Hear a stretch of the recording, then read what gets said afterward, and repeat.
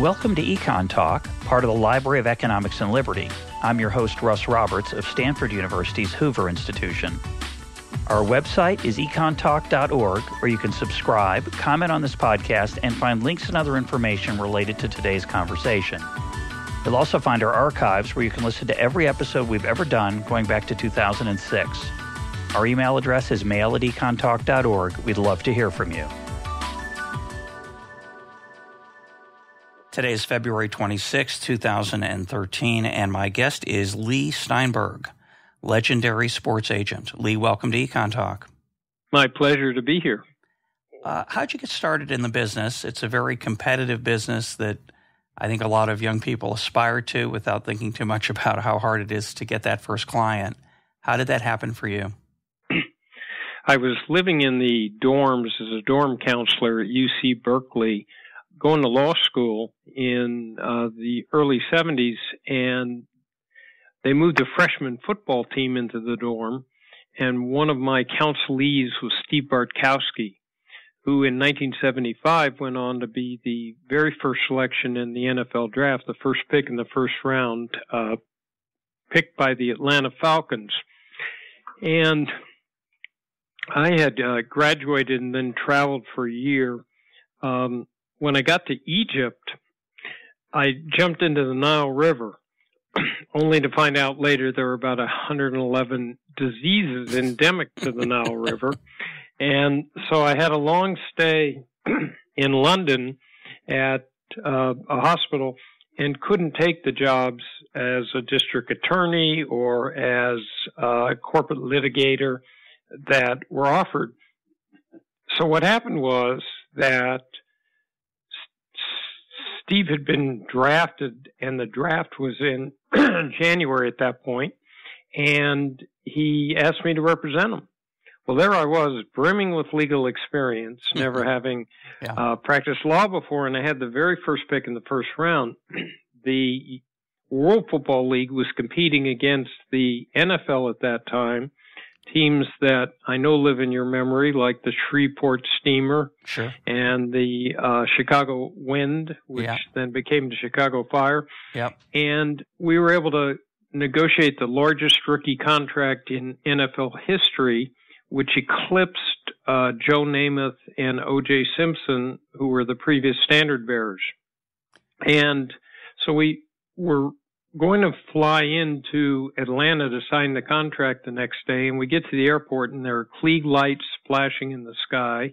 A huge crowd is pressed up against the police line, and the first thing we heard, we saw these Klieg lights flashing in the sky like for a movie premiere, and the first thing we heard was, "We interrupt the Johnny Carson show to bring you a special news bulletin. Steve Bartkowski and his attorney, Leigh Steinberg, have just arrived at the Atlanta airport.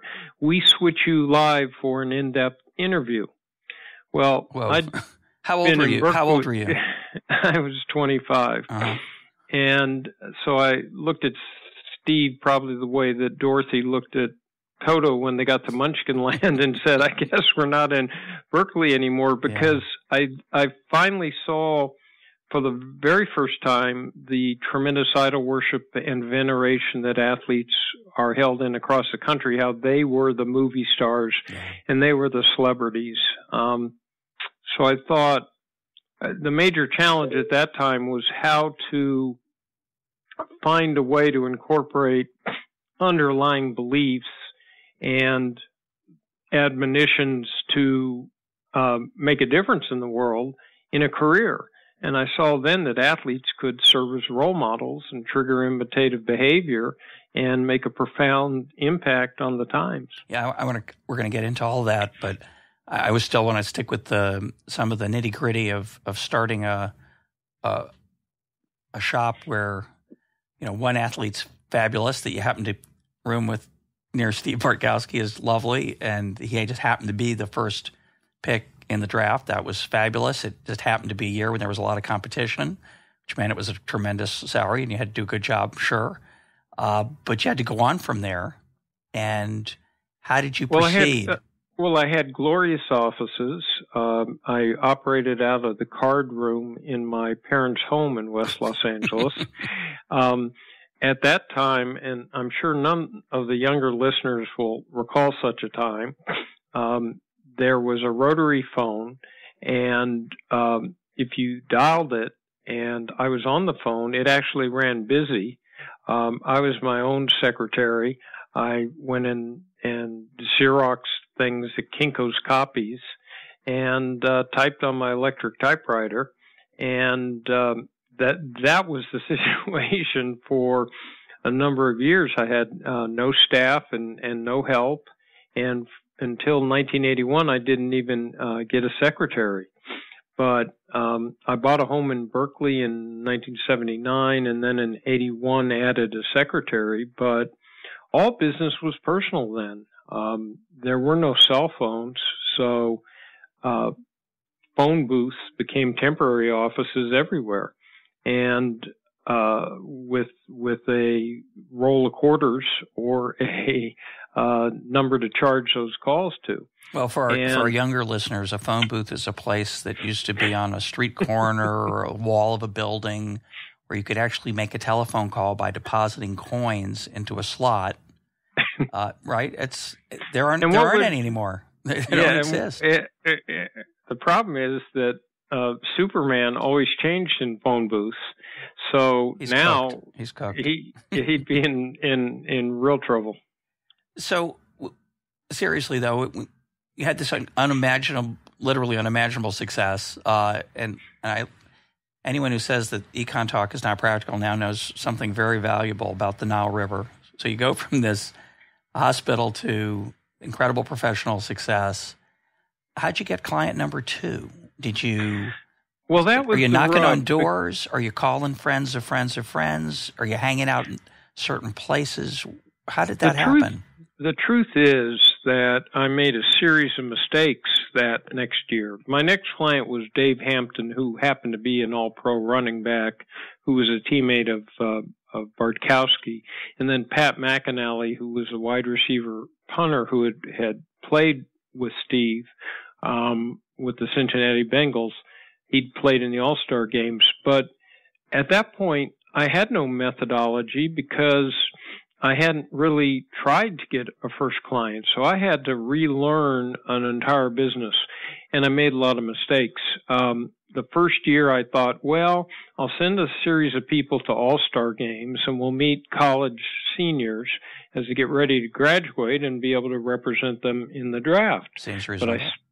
But I spent way too much money and quickly found that, notwithstanding the fact that Bartkowski was bringing great revenue, that one player was an activity center that could spawn endorsements, financial planning for someone, not me, and tremendous activity, which is a cardinal rule, is that one key critical cutting edge client spawns more activity than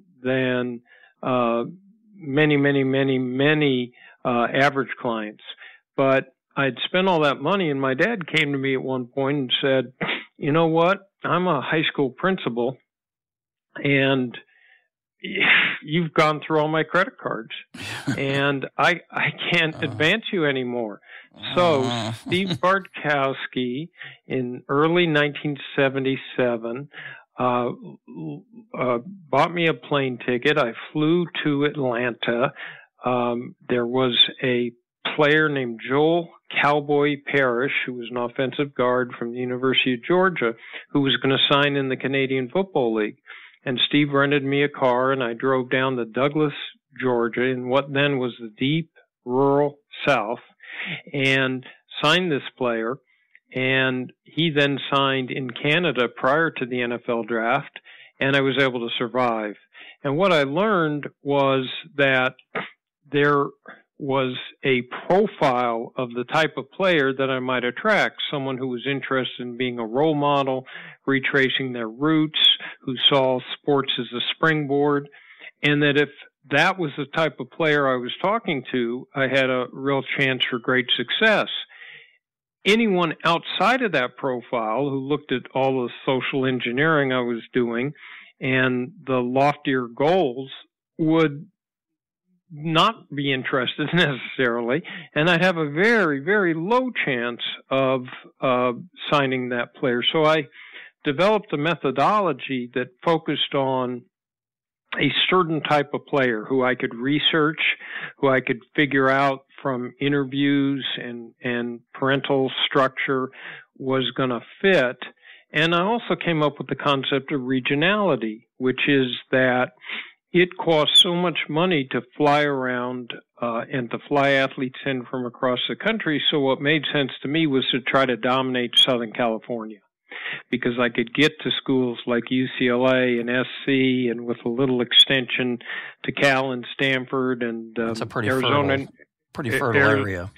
Well, we're a little country, but the point is that instead of traveling everywhere, I made sure to focus on those athletes and those athletes at the very top of the draft. And I also recognized quickly that in football, the straw that stirred the drink was the quarterback position. Yep, and that player had many multiples more of name recognition, endorsement potential, and higher contracts. So I ought to concentrate on that position. And when I did those things, the practice grew rapidly. Now, you mentioned your desire to work with your clients towards some idealistic goals, and in that sense, you developed a brand, an identity for yourself that made you stick out. What was your involvement with the movie Jerry Maguire, which captures a similar theme, an agent who wants to go against the grain and do things a little differently? And I know you're involved with that movie, so talk about that. The director of the film, who also wrote it, Cameron Crowe, called me up in 1993 and asked if he could follow me around, be a fly on the wall to pick up atmosphere, stories, and the whole milieu of the sports agency.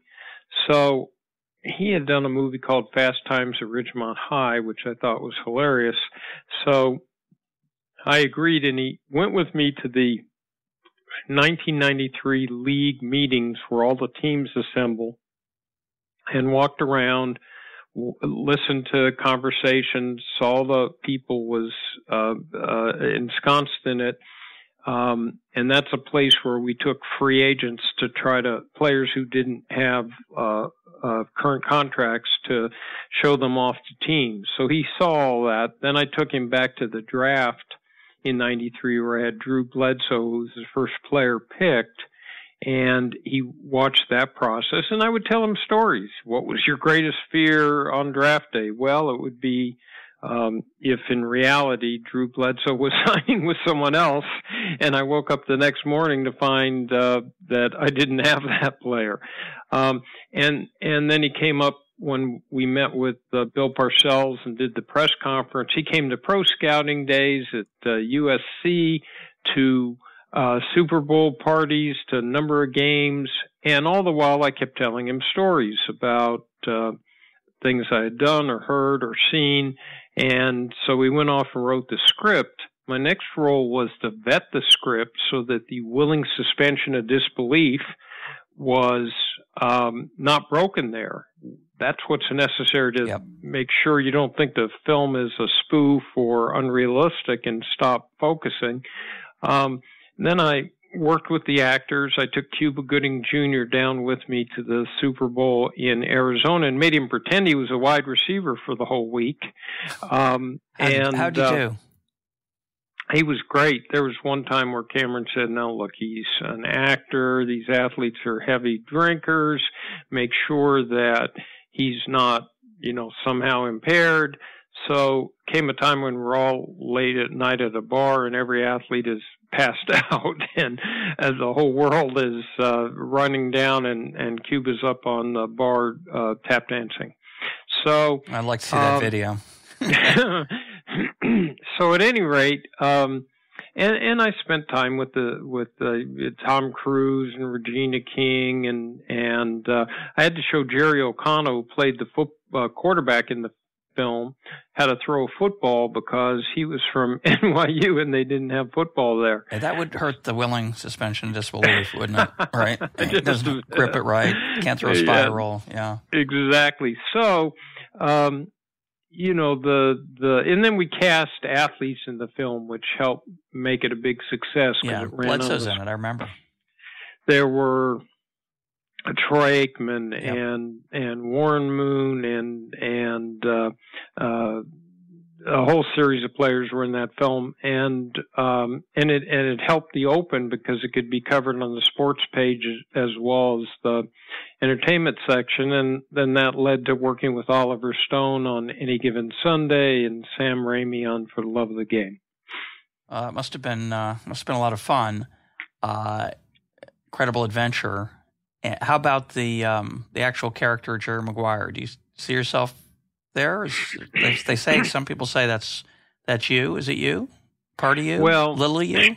Cameron used to say that Jerry Maguire aspired to be Leigh Steinberg, and it's a good line. So that's not my total arc. So it's not strictly biographical, but there's a whole lot of stories that I told and things that happened that show up in various ways on the screen. Let me ask you a technical question about the business. Do all agents earn the same commission from their clients? Is it roughly the same? Is there a lot of variation? How does that actually work? The Players Associations set the maximum fee that can be earned by an agent. So in football, it's 3% of the contract as the money comes to the players. In basketball, it's now salary cap, so the formula for a rookie is 4% of the differential between 80 and 120% of what that slot in the draft made over the last 3 years. So it's only the overage that you can bill on. You can bill later veterans 4%. And in baseball, it tends to be more like 5%. Now, those are figures for contract negotiations. In endorsements, there are no such regulations, and the norm tends to be 15 to 20% of the gross size of the compensation. And of course, for a Troy Aikman, the endorsement is going to be a lot higher than a punter, the endorsement part of that deal, right?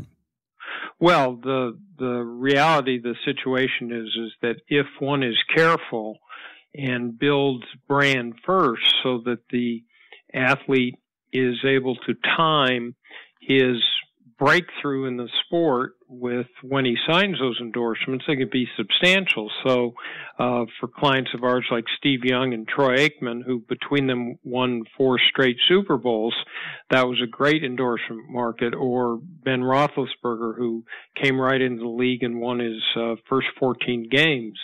And then different sports are different. I marketed Lennox Lewis for a series of years and Oscar De La Hoya. And again, my focus, each of them were the champion of their weight class. And the key in each of those situations was to try to actually get them to start to be their own promoter. So that instead of paying a promoter 40%, they were empowered to run their own organization, of which they were the key. So in both those cases, I pushed the athlete to take more charge over his own life and become the captain of his ship. Now, when you have an athlete you have a client who you often have the client before you know exactly where their draft is going to be in football, right? Yes. Right. You don't typically, a player in college doesn't get his agent after the draft, although I'm sure some do. They fire him and et cetera. But most of the time, you're not sure who's going to be number one. Sometimes it's pretty obvious, but you're not sure. And when that comes through, though, according to Wikipedia, 8 times you've represented the number 1 overall pick in the draft, that's probably pretty exhilarating. What's that experience like when you have the number one player in the draft with a GM who, quote, has to sign that player? It's not literally true, of course. As an economist, we know that's not true, but has a pressure to sign that player. What is that negotiation like, and is it different every time, or does it kind of have a similar pattern? Is it fun? Is it scary? Did it get easier? Talk about that. Depends how the timing of that pick works out. The team with the very top player, for example, in the NFL, can sign that player and therefore draft him any time after the Pro Bowl. And then if they were to do that, then the number 2 team could do the same thing. So if a team has locked in and made a choice prior, then that negotiation takes place prior.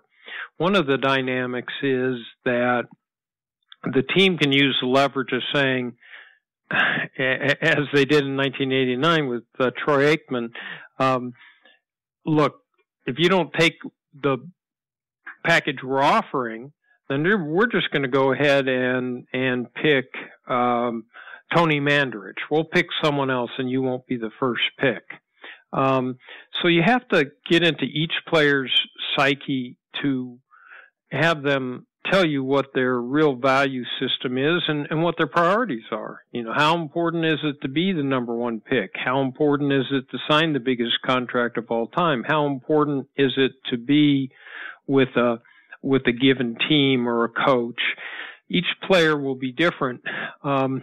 In most of those cases, the pick's pretty obvious. So in the case of Troy Aikman, I negotiated the contract prior to the draft, or Jeff George or Russell Maryland. George was with Indianapolis and the other 2 were with Dallas. In other cases, the team goes ahead and commits into the pick without signing them.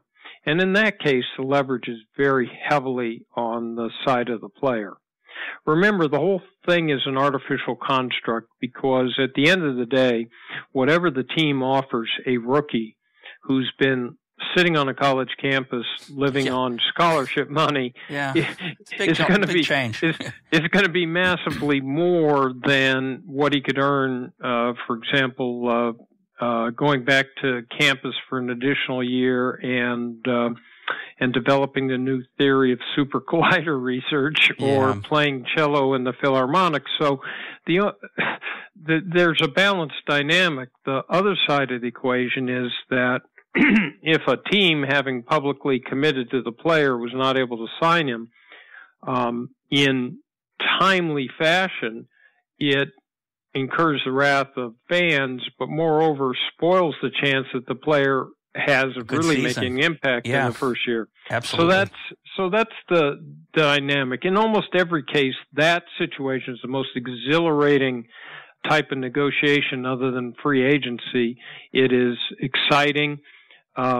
In 7 cases, I had the second pick in the draft, and some of those, like 1999, Keely Smith and Tim Couch were both possibilities for the first pick of the Cleveland Browns, and we didn't know all night long. They were negotiating with both of us who would pick, and ultimately Couch got picked first, and Smith went to Cincinnati on the 3rd pick. But it's exhilarating. It's sitting on the cutting edge of football, and the draft itself, of course, is massively exciting because it's all the dreams and hopes of an extended family and a coaching group at the collegiate level, and everyone who's ever been close to the athlete all rolled into a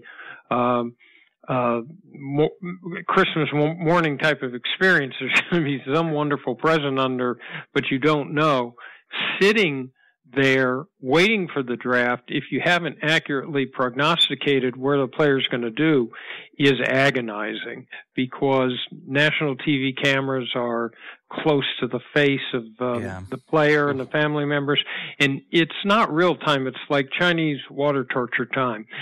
Every second seems like a minute. Every minute seems like an hour. And it really is important for me to prepare a player well. I'm curious about when you interact with the general manager, of course, there are many you interact with year in, year out. You get to know them. You know what their style is. Others, maybe one time they either get fired or you just don't happen to have a client who's been drafted by that general manager. But talk about the different styles and what they would some of them drive you crazy? Would some of them be kind of easy to work with, or are they all fairly similar? No, they're not fairly similar. They have disparate personalities, backgrounds. When I began, everyone who negotiated, first of all, there was no right of representation. So for the first couple of years, a team could just hang the phone up and say they didn't deal with agents. But then most of the general managers had either played the sport, coached the sport, were somehow involved, and so their backgrounds weren't primarily business. Now that evolved over time, and people whose backgrounds were law school and business school came into it. So then at that point, it was more like speaking to peers. The old guard especially was very, very reticent to allow an agent to talk about player talent, and would bristle and really didn't love the whole concept of representation in the first place. It just was at odds with what they'd experienced. But over time, that group became more mixed and had many people, business professionals, who didn't resent the process at all. As a matter of fact, appreciated agents, because it insulated them from having to deal directly with players or their parents, who could be much less businesslike and much more passionate. Sure. Remember the first time I ever told Steve Bartkowski, I said, "Steve, I'm going to negotiate for you, and after each session, it's your life, so you're certainly entitled to hear whatever it is that you want to hear from the session. I can give you the bottom line, or I can give you the blow-by-blow." "Oh, no, Lee, I want to hear everything. You know, it's all about me, and I'd like to hear it." So when I went back to him and said, "Steve, we haven't made much progress today." "Well, why?" "What did the team say about me?" "What, now you really want to hear?" "Yes." "Well, they said that it was a poor quarterback year, and they picked you because you were the bench best of a bad bunch, and you've got questionable knees. They don't know about your mobility or about the length of your career." "What? What, Lee? I never want to play for that team again." So there's a need. That's exactly what the value of an agent is. You can hate your agent. The GM can hate the agent instead of the player. So vice versa. But the reality is we're in a closed system, and the only thing that's sure is the same people are going to negotiate over and over and over again. So it keeps things civil. I'm always aware that that's not the last negotiation I'm ever going to do with the person I'm doing, even for that player. Yeah. And so the key is not to stick your foot on someone's neck when it's exposed, not to put them in an embarrassing situation. The key to negotiating is putting yourself in the other person's heart and mind, seeing the world the way they see it, having carefully researched what their pressures are, what their economics are, and creating and crafting a win-win situation. There's one more thing. I've always had a different theory about this than most people who represent athletes. I don't think the real battle should be labor versus management for a sport like football or baseball or basketball. The real battle is with the NBA and the NHL and home box office and Walt Disney World and every other form of discretionary entertainment spending. YouTube. So what we're really doing is competing with every other form of entertainment in the world, every other way that people can spend money. So the proper role is to build the brand. So if I'm ever doing an acrimonious individual negotiation that spills into the press, it's going to push fans away from the sport, and I'm going to hurt the player and his image, and I'm going to hurt the every other part of it. To ever have a long-term acrimonious collective bargaining agreement where time is missed is self-destructive.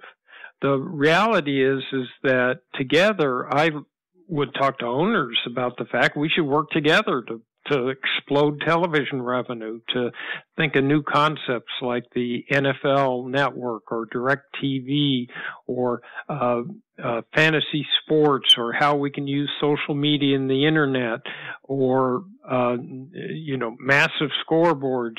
I mean, our goal is to build a pie large enough that we won't be so worried about incremental dollars. And so that's been my approach. I think of owners, except in the limited case where we're negotiating, as allies, and we've got a job together. Part of it is conceptualizing the role of an agent as being a steward of the sport, as opposed to simply just stacking one more dollar in the short term in bank books. But of course, I mean, that's great economics, by the way. Wonderful in the real sense of the word, not just the financial side of football. It's just great insight into the fact that people can substitute activities and what really competes with what. That's great stuff. But of course, ego plays a role, and it's such a small group of men, the owners, the GMs, and then the players. And they're really remarkably unusual people, the coaches and GMs in their own way. They don't have the talent of the athletes, but they are at the top of a very small pyramid, and their intensity must be something else.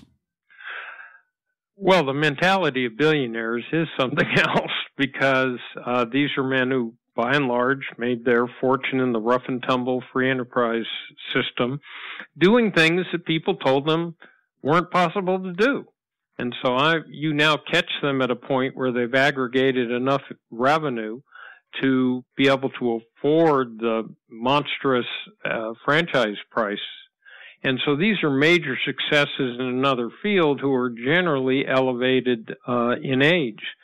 So the key is to, again, see the world the way that they see it. And if I can help bring them role model players who enhance the ability of the team to market and generate revenue and ultimately enhance the franchise value, then there's a consanguinity of goals that we can work towards.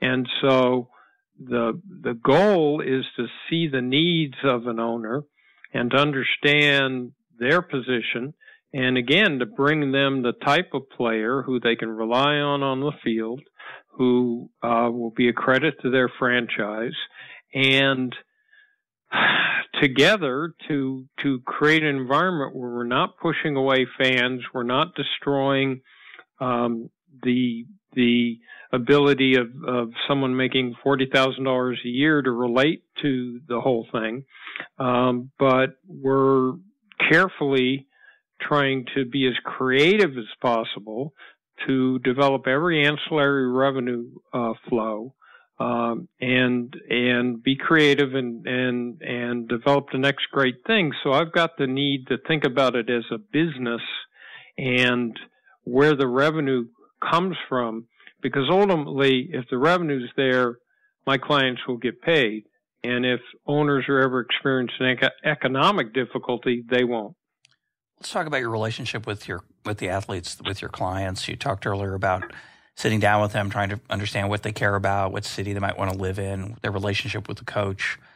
How much do you get involved with their lives, with their problems, with their crises? These are, as you said, 20, 22-year-old kids, young men, thrown into a world they've never experienced before. There's health issues, there's public image, there's their training. What role do you play in those experiences? Pretty central with a younger athlete who, as you said, is just making the transition.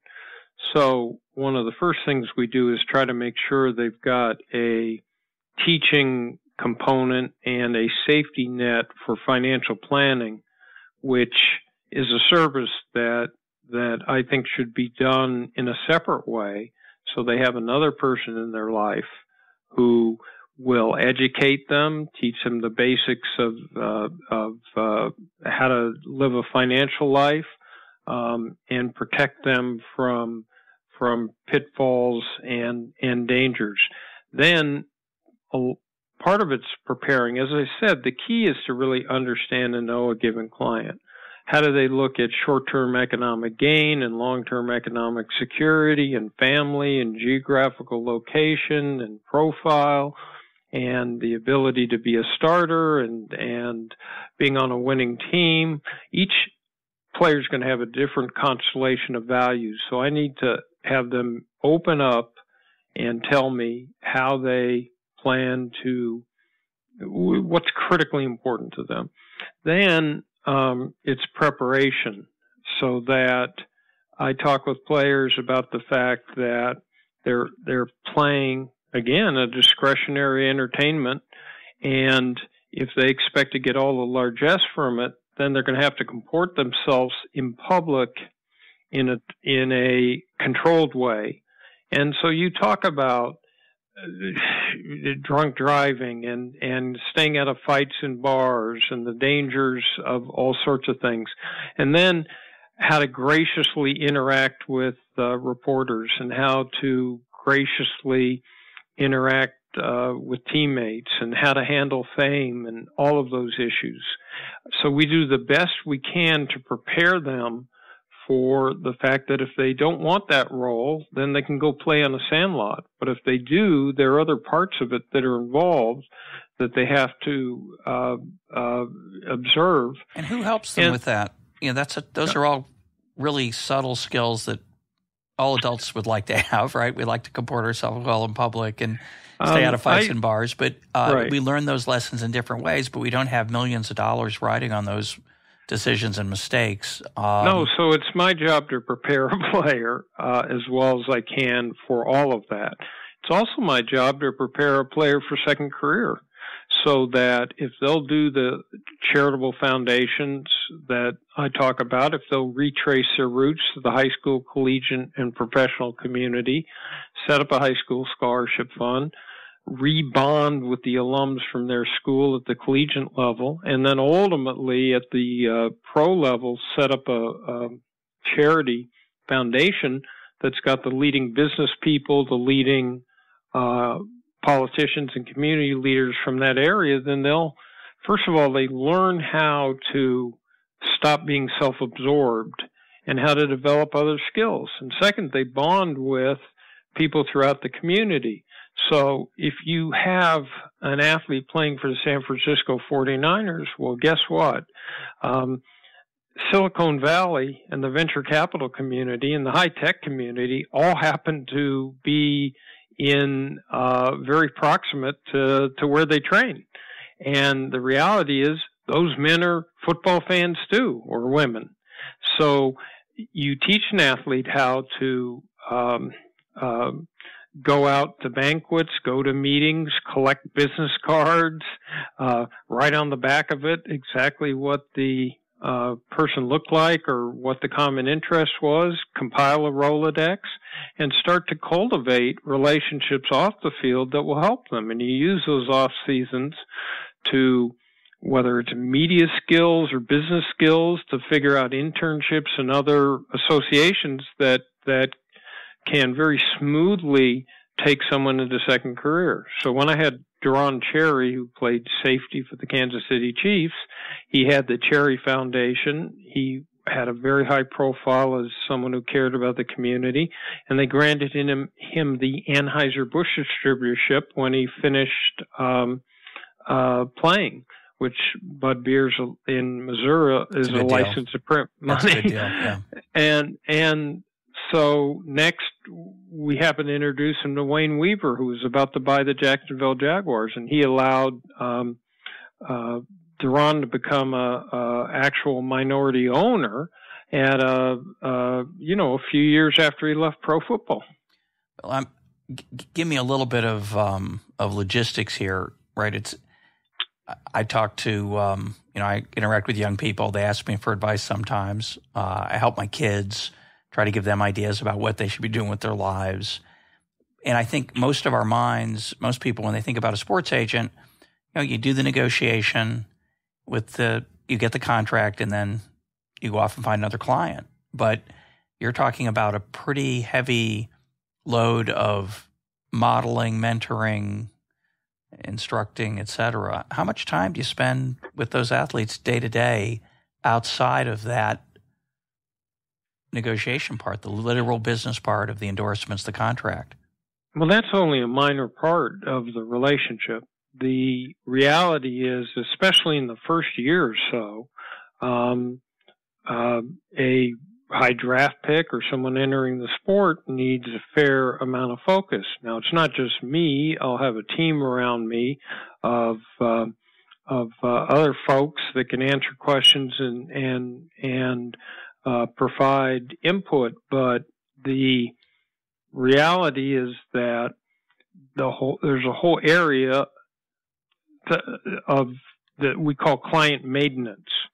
And so if you think of agents' roles, it's contract negotiation, client maintenance, and recruiting are three big roles. But in client maintenance, it can be anything from helping someone deal with the fact that they're not starting or they're injured.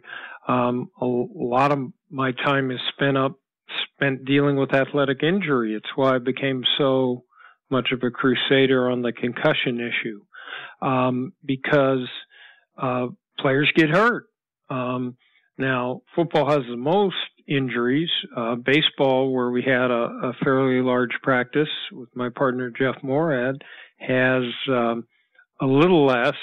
In baseball, they tend to be things that happen to the body without contact, right. Pulls and overuse of muscles. In basketball, in football, they're contact or collision injuries. And so getting second opinions, I would sit on a Sunday afternoon with a PDR, a physician's desk reference, on my desk, and really had to become a specialist in every joint in the human body, and especially, on the issue of concussion. And players need advice. They need second opinions. Yeah. They need. Well, let's talk about concussions in a minute. We're going to come back to that, but let me ask you an interim question first about crises.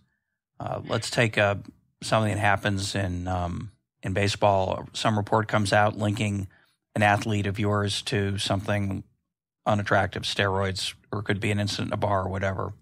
Okay. How often are you the first person the athlete calls, and how often do you read about that in the paper and think, oh my gosh, I better get onto this?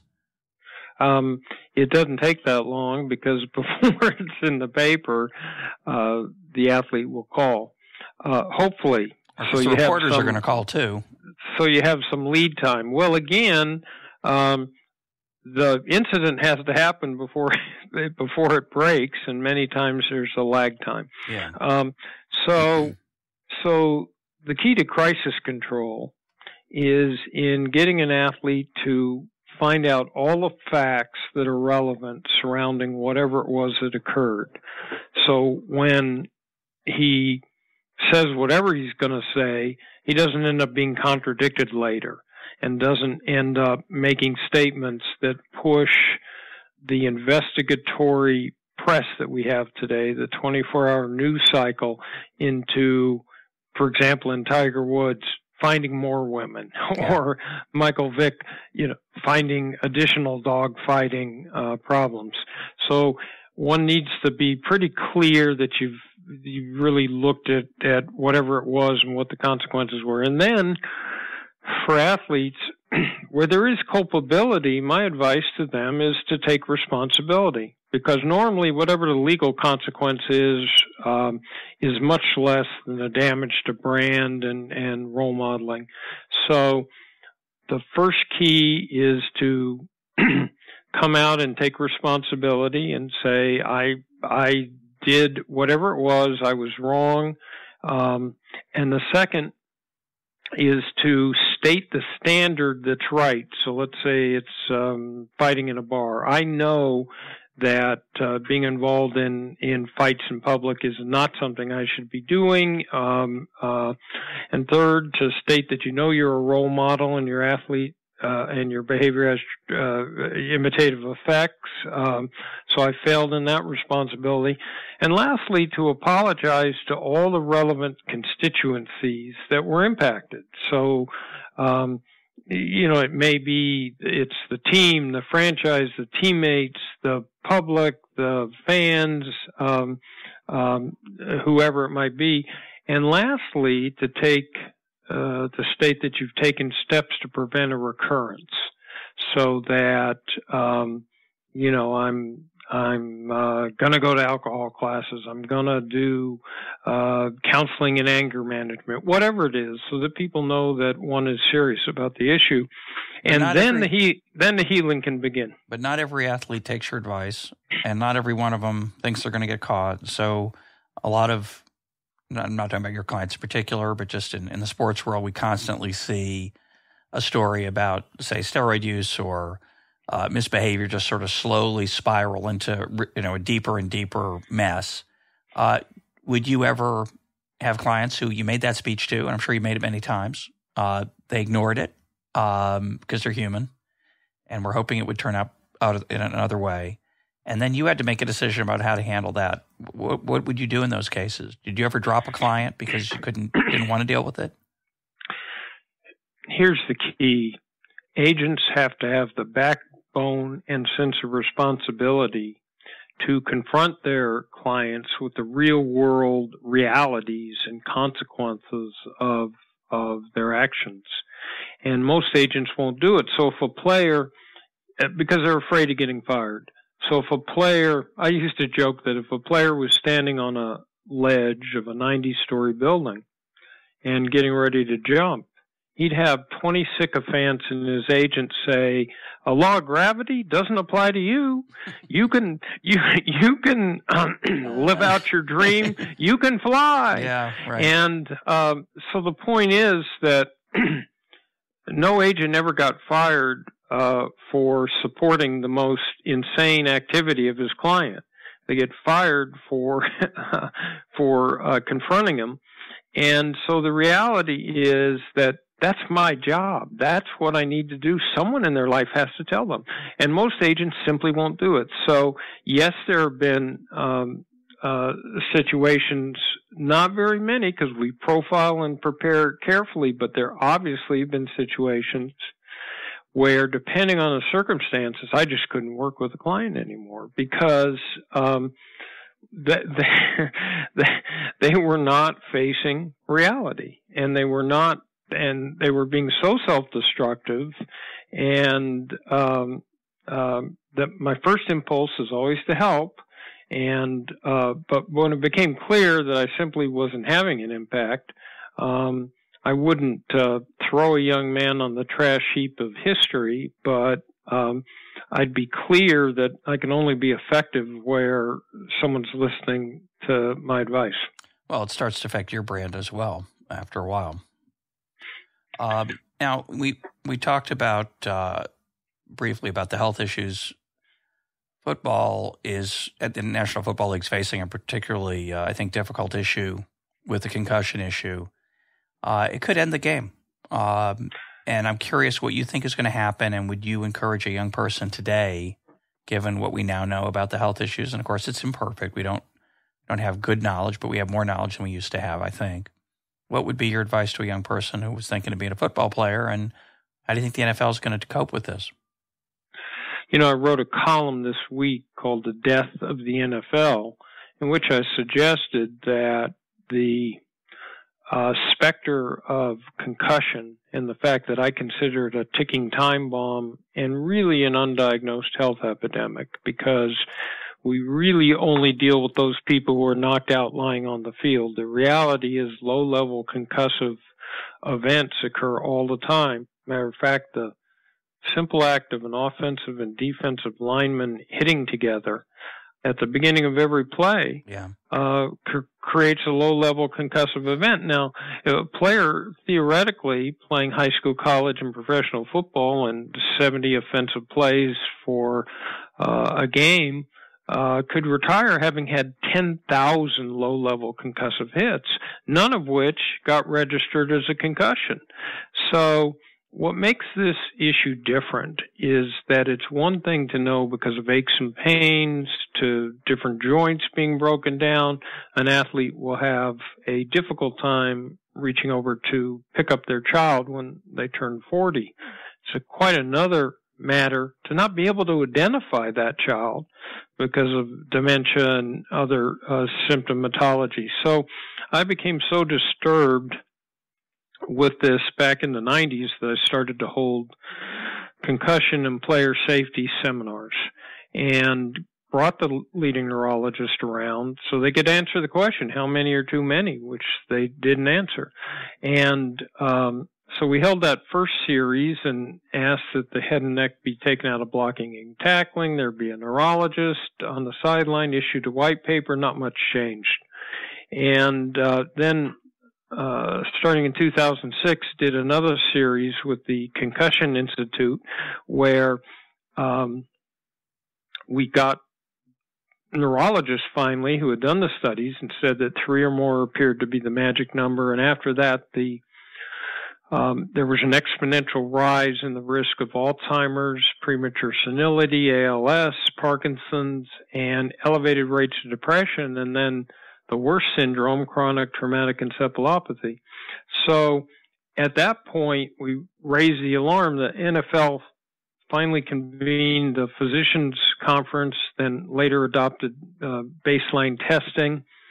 But the reality of this is that given the size, weight, and strength of players, which is dramatically changed from when I began back in 1975, these hits are going to occur, and you will start to have parents, as Tom Brady's father did, say, I wouldn't let my son play football.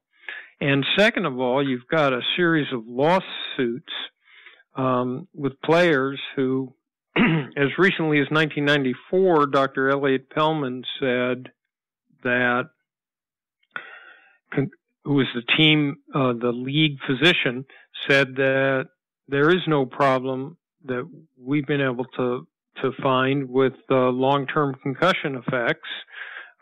One doesn't seem to have much to do with another, nor does, and I'm paraphrasing, does the fact that you have them close together seem to indicate much. Well, so how could players assume the risk of the sport if they didn't even know what concussions would do and were told by the league not to worry about them? Yeah. So that lawsuit threatens the basic foundation, where it's going to affect not only an award, but insurance rates and future problems and everything else if we don't take drastic action. Well, and it's going to take some of the fun out of watching it, right? It's one thing to enjoy a great tackle that both players at least get up off the ground, but if you know that 20 years later they're likely to be unable to recognize their child, even for fans who like violence and enjoy the gladiator aspect of the sport, I think it's not going to be so much fun. Obviously, there's a culture in a lot of sports that says, and you hear it constantly on talk shows, I know the risk. It's a man's game. It's not a kid's game. And we understand the risks, and we choose it knowing that there's a risk of this. And some people literally will, I think, because that's true when it comes to understanding that there's going to be pain in the knee and back and ankle and hip. This is the first time that it's been crystal clear the last few years to players that in the wake of the deaths of Junior Seau and Dave Duerson, what the real consequences can be. So we're now about to see what the reaction is.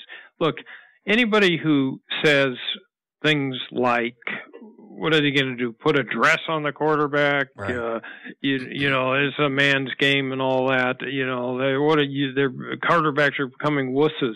I challenge them to go out onto a collegiate or professional practice field and take one hit, one direct hit, and see if they're able to get out of bed the next morning without assistance. I mean, you have no idea the automobile accident and train wreck that ensues on every play. As much sound as they do on football, we're completely screened off from just the basic, incredible force. I've stood on those sidelines, and yet I couldn't stop my two high school sons from playing football. They played. Yeah. Well, I always think about it when I look at it's ironic because I think you get the best feel for the violence of the game after the game's over. And you see these people who've been, it looks like they're trying to hurt each other. Most of the time they're not, but they are doing violent things to each other. And after the game's over, they embrace, and there's a camaraderie there that's, for me, quite moving. Yeah, the camaraderie you allude to is one of the reasons that a sport like football is so attractive. It creates a bonding that very few things in this society do. But the thing that people don't see is that when I gave the presenting speech for Warren Moon as he entered the Hall of Fame in Canton in 2006, they allowed the presenters to go to a private luncheon with all the living members of the Hall of Fame. And if you watch them move and walk, it's appalling. They have a raised stage that some of the festivities are done on, and to watch some of those retired athletes try to climb the stage was agonizing. That's heartbreaking. And so what you're not seeing is how every joint in the human body gets broken down and how they have to live with that later. When I see them after the game, you hear sports fans run their mouths on talk shows and on the internet, and those of us outside the game have no idea what it's really like on a Sunday when you're in pain and you're playing with pain and you're getting banged up. It's an incredible. Remember, those athletes are have the adrenaline still flowing in them when you're seeing them post game or during the game, and they're not feeling it yet. The next morning, they feel it. Let me ask you a question about negotiation and what it's like to be on the same page as your client. We're taping this February 2013. I think it was today or yesterday. Tom Brady announced the new contract for the New England Patriots, and he's taking something of a pay cut, or at least not taking the maximum that he might get. And of course, there were a lot of other people affected by that. He did this supposedly to help create more flexibility for the team in hiring and signing future players. And he has an image as a winner. And the public story that's come out of this is that, Brady's interested in winning and not just the bottom line of his maximizing his salary, which could be true. It's not that none of us care only about money. But of course, when he does that, he affects other quarterbacks negotiating, some claim. He certainly affects what his agent takes home. And I'm curious, this issue comes up often with the so-called hometown discount.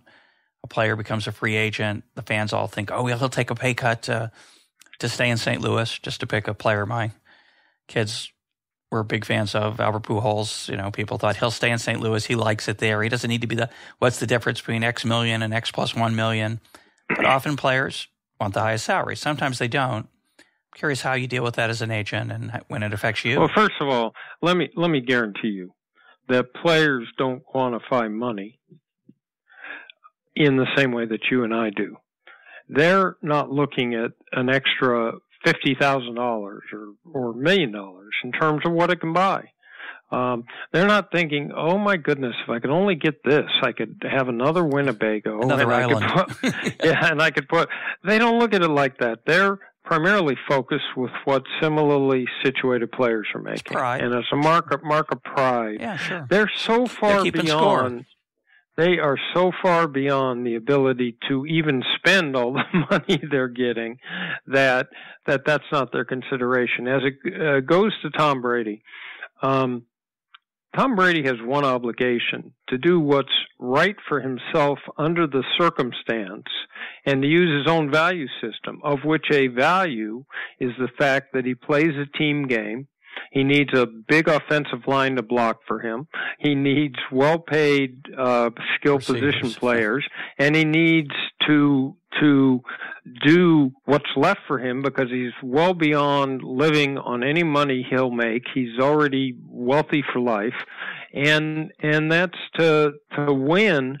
And make no mistake, those restructuring contracts in football have a definite benefit for the player, because what he's doing is trading salary, all of which counts against the current cap, for signing bonus or guaranteed money, which gets amortized over the life of the contract.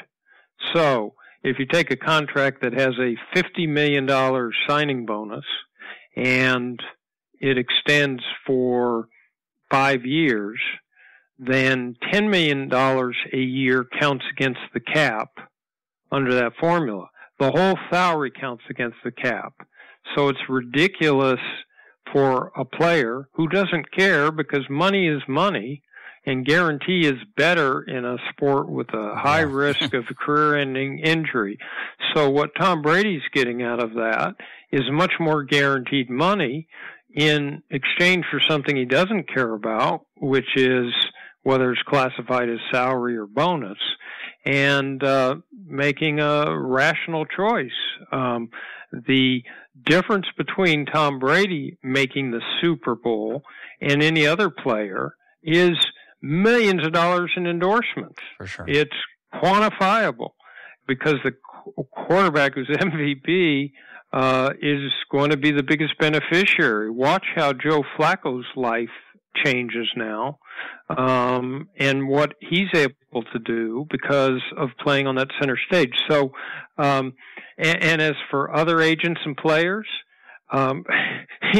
one would simply distinguish the fact that Tom Brady is negotiating with the Patriots at a certain point in his career using his own priorities, and that another player needs to be treated individually as regards what his market is and what his situation is. Let me ask you another question. I agree with that. I mean, that's why I put a little question mark after that part of it, because I think people like to talk about that. I'm not sure how important it is, but Tom Brady and the Patriots are famous for not saying the wrong thing. Brady always says the right thing. He's an exemplar in terms of the issues you've been talking about with respect to what he says in public, how he handles himself. A few years back, he had a very mediocre receiving core, and I'm sure that bothered him. I'm curious, given your knowledge of the game, in situations like that, does a quarterback – he never complained publicly, ever, that he had second and third tier receivers, as far as I know. Did he complain to his coach? Was his coach comforting him, saying, "Don't worry, we'll get you something better in a year," which they did. They got him Randy Moss and Wes Welker, and he got a better. That's the difference between public and private, because in reality, he didn't even have to complain. The coaches are looking at every bit of game film. Yeah, they knew. They know. It's not a secret, but I'll tell you what's key is that leadership role, knowing that the quarterback will always protect his teammates publicly, is part of what inspires people to follow a leader, into hell and beyond on a football field. Yeah, for sure. And so the writers sitting in a press box know that the pass was good and it was dropped. If a quarterback comes out and says that, he's going to undercut his relationship with the wide receivers and everybody else. So that quite commonly I would talk to teams about enhancing the cast around the player, but those were never public discussions. Any athletes you particularly admire? Any general managers your peers in the agent business? You don't have to tell me the ones you don't like, but and you probably wouldn't. But are there anybody that particularly stands out as people you respect? Well, first of all, the key is ownership in sports. So you take an owner like Robert Kraft, who, when he bought the team, I had Drew Bledsoe as a client, and I watched Bob very carefully ask questions of everyone around him as to what constituted the best general manager, what constituted the right structure for an organization, the fundamentals of scouting. Instead of just coming and imposing his will, he researched every morsel he could get on how to build a winning organization and took his own intuition and built a structure that will always win, and understood the importance of the coach and the general manager. Now, the organization is critically important. It's why the same organizations win, even though the draft and free agency are designed to break them down. Yeah. It doesn't matter. They win anyway. The Pittsburgh Steelers find a formula historically to win because they've got stability. They've got the Rooneys as owners who understand the long term. And someone like Bob Kraft will win. It's why for years in a sport like baseball, George Steinbrenner and his group, for all their for all the focus that was put on them, they actually produced winning teams. And for years, the O'Malley family with the Dodgers produced winning teams. And Artie Moreno is the type of owner who will do that. At the coaching level, you take a coach in pro football like Bill Belichick, or you take those coaches uniquely understand how to win. And they will take the same group of players and make them better. And they have an inherent sense for what makes things work. In terms of agency, there are many, many well-meaning agents who really care about their clients. But there are far too many agents who think their job is to just put more dollars in the bank book of the player. And they don't think about the player's reputation, the health of the sport, the fact that this contract negotiation is not about me. It's about the player and the team.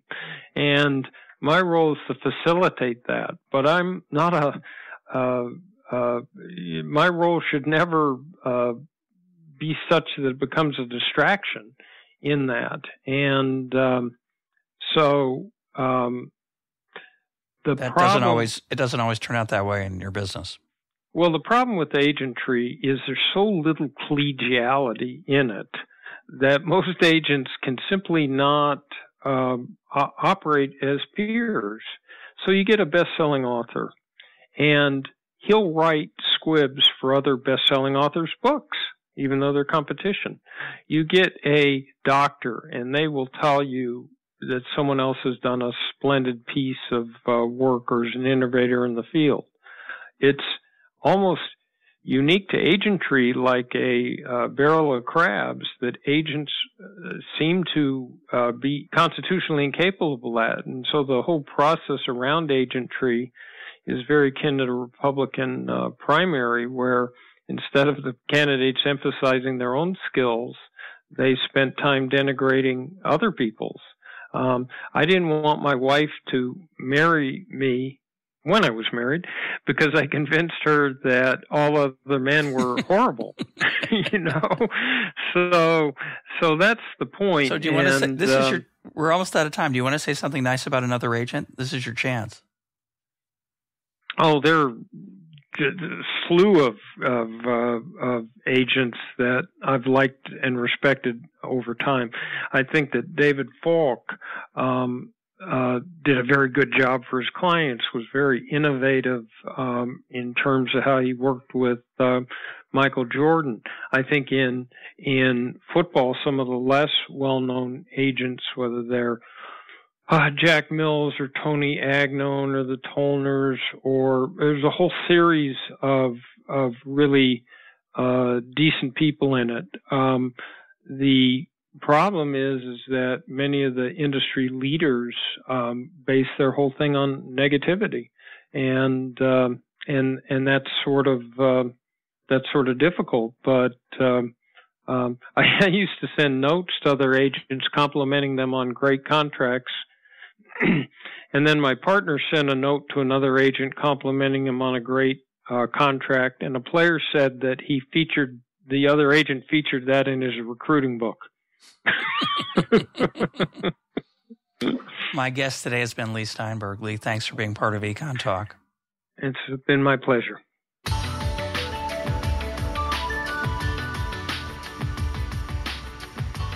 This is EconTalk, part of the Library of Economics and Liberty. For more EconTalk, go to econtalk.org, where you can also comment on today's podcast and find links and readings related to today's conversation.